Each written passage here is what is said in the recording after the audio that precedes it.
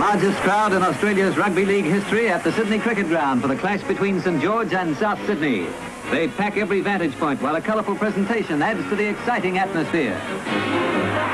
Provan, captain coach of St George for the past 4 seasons, leads his team onto the field. Premiers for the past 9 years, the Saints are hopeful of establishing a world record 10 successive premierships. Their opponent, South Sydney, the famous Rabbitohs, led by former rugby union international Jimmy Lisle. They're in the grand final for the first time in 10 years. Excitement reaches fever pitch as the teams take their positions. Longbottom kicks off for Souths and the forwards move up as one man. Langlands runs the ball out and passes to Gasnier, who is quickly grounded by Coote and Moses. A tense, bruising forward battle is anticipated with the experienced Saints pack ready to meet the challenge of their younger rivals.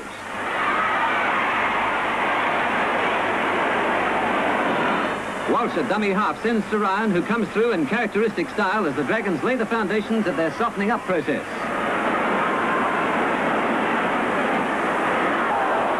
Halfback Evans is stopped by his opposite number Jones and McCarthy, who defends well in and around the rucks. St George crashed their way through to just over the halfway line with fullback Langlands making ground. Smith beats Jones, but is taken from behind by Sims and loses the ball. Covering their mistakes smartly, the Dragons retain possession. Inside South's 25, the forwards take over the attack. Rasmussen plays the ball to Walsh, who sends Gourley away in a drive for the line.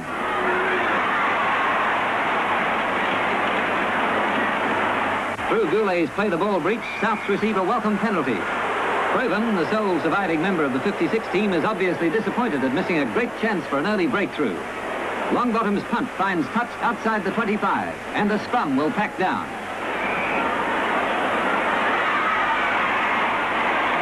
South's ball. Jones on the blind side is held by the alert St George defence, which excels around the scrum base. A penalty to the Rabbitohs. Eric Sims takes the kick from about 35 yards out. A President Cup player earlier in the season, Sims is playing only his 5th first-grade game.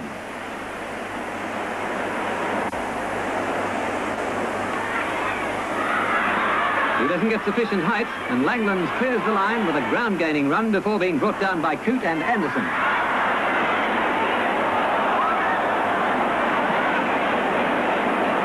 Lumsden passes to Gasnier, on to Langlands, who... Longbottom gathers and takes play back to Saints territory with an enterprising burst.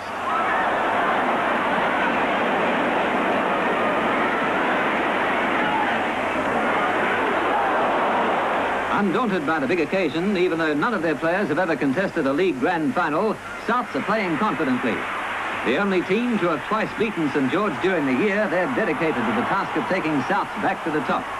Apart from Fred Anderson, Souths forwards average 23 years of age.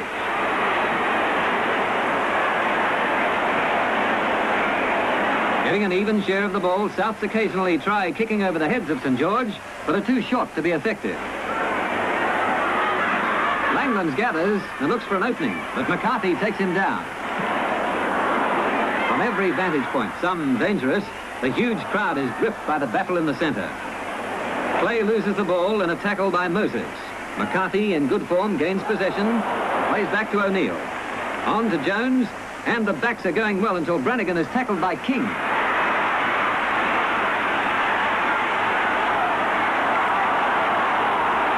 Anderson to Morgan, but he's covered by Provan.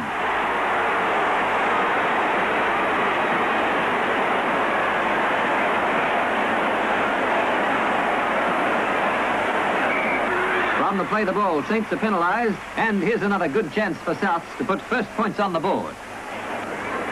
Longbottom, who's kicked 34 goals during the season, takes the kick from just short of halfway. The first to score, and Souths lead 2-0.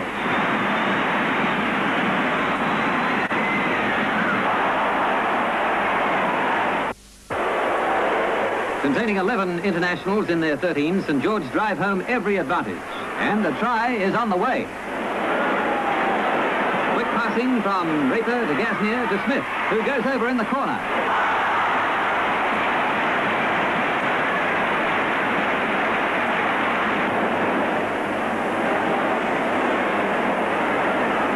Langlands fails with the attempted conversion, but the Dragons hold a point lead. Responding to their success, Saints reach South territory again, but meet heavy forward defence.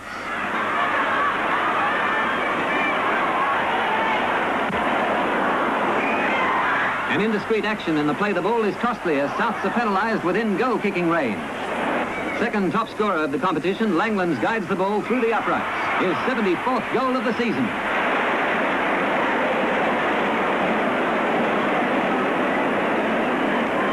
The slow-motion camera vividly illustrates the force of the battle. Raper taken down by O'Neill. Grand finals are won or lost in the forwards. And what a battle is being waged here.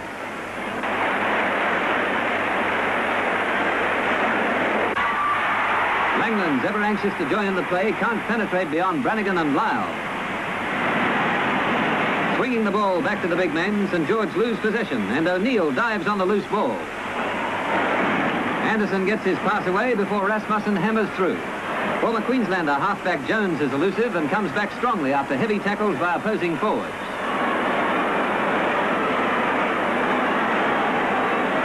Attempting to force St George to turn around and chase the ball, Lisle kicks over their heads, but it's brilliantly taken by King, who prevents it going into touch. Unable to accelerate, he's grounded by Sims. Sattler steps through openings in Sir George Ruck with a powerful run. Anderson to Lisle, who kicks downfield again, but Raper with keen anticipation gathers, and South's tactics are foiled once more. Mike Cleary's father watches his other son Dennis in the Union Grand Final on a portable TV set, but still takes in every part of the league. From the scrum, Souths are penalised within comfortable kicking range. A great chance for the Dragons to increase their lead in a small scoring match. But Langlands misses, and it's still 5-2. St George strive to break through to set up a handy half-time lead. A penalty to Souths, and another big kick for Longbottom. This could be vital.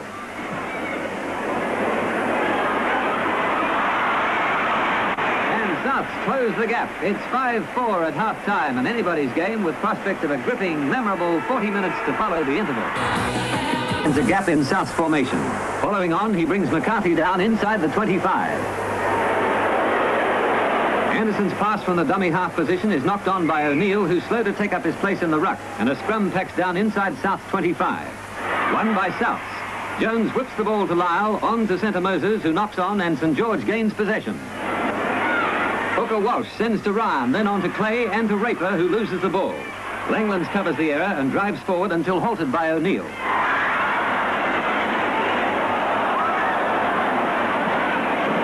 Varying their play, St George attempt to get the back line functioning, but Souths move up smartly in defence, and Gasnier has nowhere to go. His elusiveness beats two defenders before he's brought to ground by Lisle, who's tackling like a tiger. Souths are penalised for striking before the ball hits the ground, and it's within kicking range for Langlands.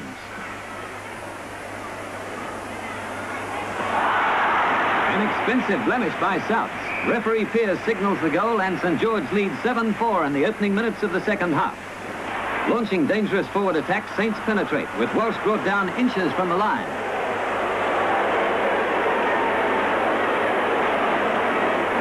Souths regain possession, but with play only a few feet from their line, Cleary kicks along the left flank. The ball finds touch just short of halfway, relieving the position. Winning the scrum, Saints try to open up play. Souths move up quickly to cut off the attack. Their harassing methods are effective, causing handling errors, and the alert Branighan swoops on the ball. Sattler to O'Neill, who's grasped by Gasnier.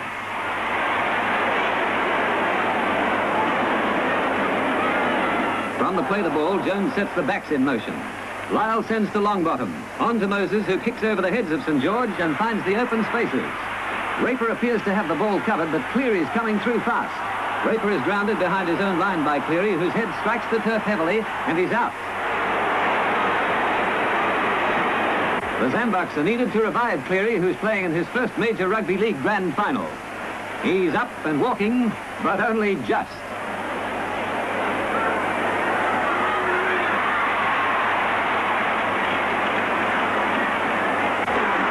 Langlands' line dropout is taken by Longbottom as Souths charge forward.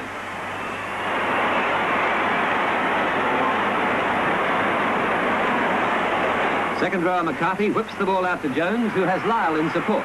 But there's no getting past Clay, whose bruising tackles frequently halt promising movements. Endeavouring to find gaps in the St George defence, Souths run the ball from one side of the field to the other, but the cover holds firm. Showing no sign of wilting, Souths maintain pressure, but are finding it impossible to break through the famous single-line defence tactics so skillfully used by the Premiers. At last, a chance for Souths as they receive a penalty just inside the halfway line. Longbottom, the finest long-distance kicker in league, takes the shot for goal.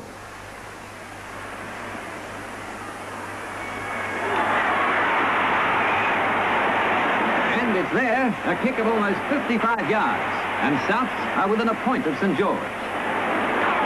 Then another penalty from almost the same position. It's wide and a little short. Langlands gathers and spearheads an attack. Inside South territory, Evans passes to Rasmussen. On to Ryan, who takes 3 men with him before cleverly slipping the ball to Gasnier. Coote brings him down with a copybook tackle. Gasnier, hampered in attempting to play the ball, is dragged forward. Souths are penalised. Another chance for Langlands.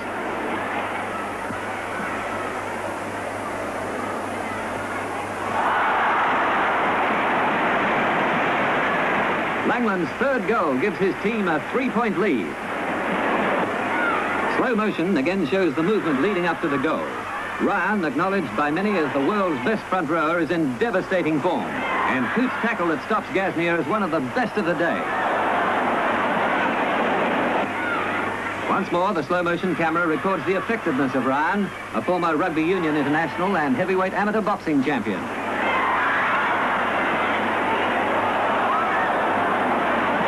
Walsh sends Gourley away as St George takes play back into the forwards.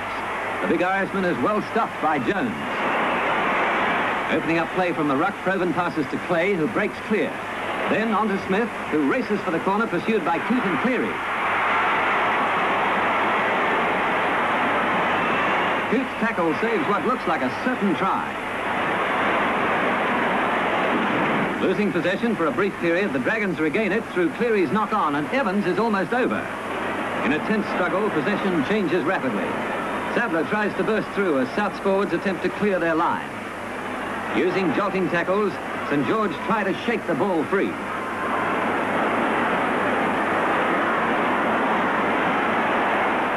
Longbottom chimes in, endeavouring to set up an overlap, but again Souths are unable to find a weakness in the rock-like defence. From the play the ball, Anderson passes to Jones as Souths try to spread their attack. Moses makes ground only to meet the roving Clay and Raper, whose cover defence is faultless.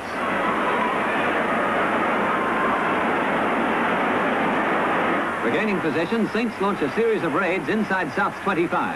Evans flicks a reverse pass to Gasnier, and the champion centre is almost there. A quick play the ball to Evans and on to Provan, who stretches his giant frame to its limit, but he's held out by inches.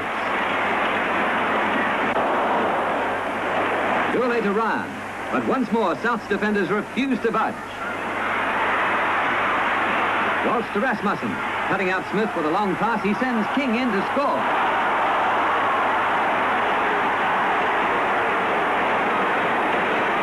The 22-year-old King maintains a unique record of having scored a try in each of the 6 grand finals in which he's played. Langlands fails with his conversion attempt, but St George have a handy 6 points advantage with only 11 minutes left for play.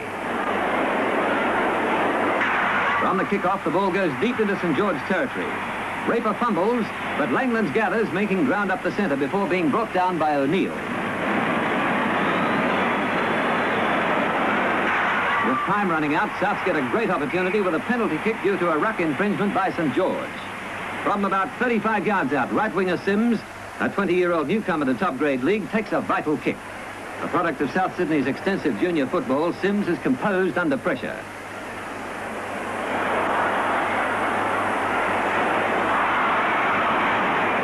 Through the centre, taking Souths to within 4 points of the lead. A converted try could give them the premiership. With tension mounting, tempers become frayed and there's some heavy play. From well inside their own territory, Souths are probing for a gap, and Branighan appears to find it. But Smith's flying tackle brings him down. Gourley lashes out in his anxiety for possession, clipping Branighan on the jaw.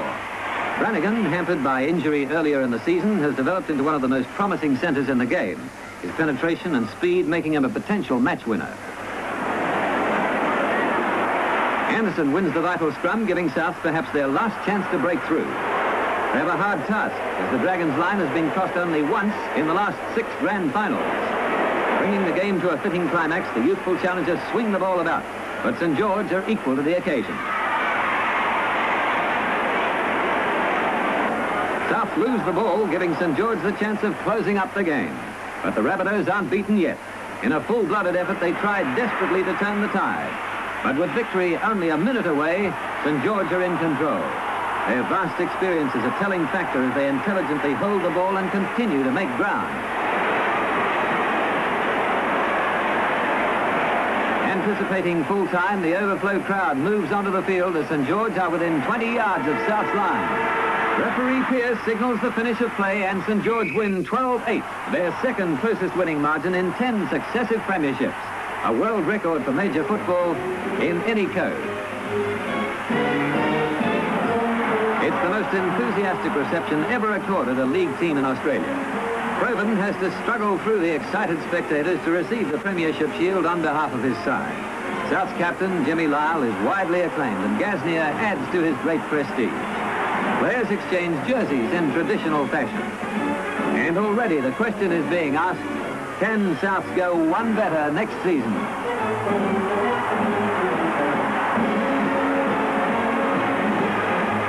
Lord Mayor Jensen makes the presentation to Provan, who announces his retirement after a magnificent 16-year career. A great captain of one of Australia's greatest rugby league teams.